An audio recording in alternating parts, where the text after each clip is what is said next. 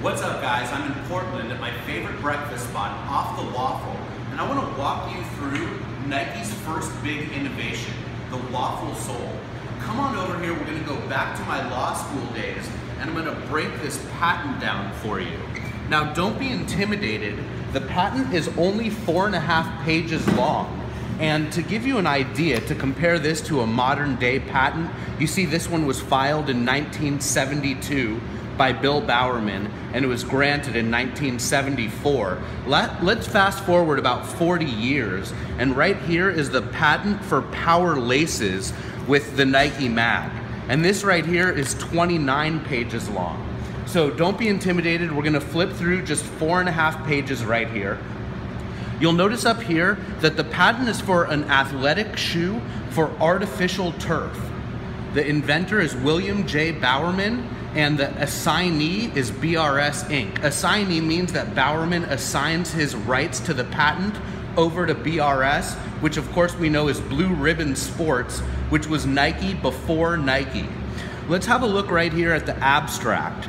It says an athletic shoe suitable for use on artificial turf is described, including an improved upper of porous multiple layer construction and an improved sole having integral polygon shaped studs. Okay, now there's a lot there, and I circled stuff and wrote stuff on the side. So we're not only talking about the Waffle sole here, we're talking about the upper, we're talking about the sole, and the sole has different polygon shaped studs. Now remember from school that a polygon is a multi-sided figure. Now let's keep going down here, and you'll see that we're talking about greatly reducing the weight of a football shoe. Now that's really interesting, a football shoe. So Nike's comparing the Waffle sole to a football shoe or a cleat, and you'll see all throughout this patent, I highlighted everywhere in pink that talks about a football shoe. And you probably wouldn't think that the Waffle sole would have a lot to do with a football shoe, but that's what Nike was comparing it to, or the US Patent Office actually is what was comparing it to. And remember that the very first Nike was a football shoe, and it was called the Nike. Let's look down here, and you'll see that it says the sole has short multi-sided polygon-shaped studs of square, rectangle, or triangle cross sections having a plurality of flat sides which provide gripping edges that give greatly improved traction. So remember, polygon is a multi-sided figure, and here we're saying it could be a square, rectangle, or triangle. And then as we flip the page, we have 6 drawings. You'll see we've got the upper, we've got the outsole. These cross sections right here, figure 3 is close up between the 3s right here, and figure 4 is close up between the 4s right here. And notice down here on the outsole, we've got squares, and then down here, we've got rectangles and triangles. So we've got all different kinds of polygons. We'll flip the page, don't be intimidated. The background of the invention is discussed, and again, it compares everything to a football shoe. Let's read this first paragraph. The present invention relates generally to athletic shoes suitable for use in games requiring a rapid change in direction, such as those played on artificial turf surfaces, and in particular to a football shoe, which is lightweight, water resistant, and gives good traction. The term football, as used herein, includes not only American-style football, but also European-style football or soccer. And then it goes on to discuss any game, and it actually talks about lacrosse and field hockey. But remember, everything at first is being compared to a football shoe. And then it goes on to say that previous football shoes used on artificial turf do not provide good traction because they're made with circular or conical cleats, or are provided with pointed cleats of other shapes. Now we're talking about the cones on the bottom of a soccer cleat or a football shoe compared to the Waffle soles. I love this part right here. It talks about actually the distance between the studs on the outsole of a Waffle.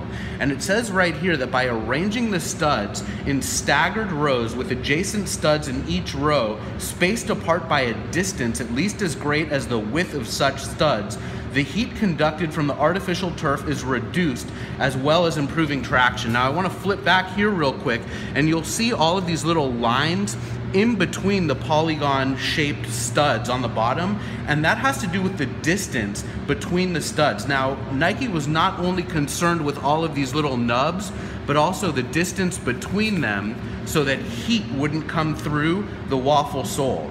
Here we go down and talk more about football shoes. We're talking about the uppers, the weight, and the breathability. And then over here, it talks about the goals of the present invention and then a breakdown of the brief drawings right here. Check it out right here. And that's pretty much it. You can actually go through and have a look at these drawings and make sense of every little bit of them with this right here. Enough with the patent. Let's have a look at the very first Nike shoe that was released to the public with waffle soles. You'll see right here, the Oregon Waffle. I want to turn it over, and when you look right here, you'll see the US patent number 3793750. You can actually Google 3793750, and you can print yourself out the patent that I have right here. Check this out. In the very early days of Nike, Nike actually listed all of the different shoes that were being made at the time and the various sports that those shoes were good for. And then there's just one last thing that I want to look at in this video, and it's this book called Nike Chronicle. This is one of the greatest books on vintage Nike. We're going to turn back here to page 65. It's a Japanese book, so it's numbered backwards for the States. And you'll see right here the Oregon Waffle, and you can see that this shoe was made in 74 and 5, 75 through 77, and 77 through 79. And there's slight differences between the different models. When we pull out the shoe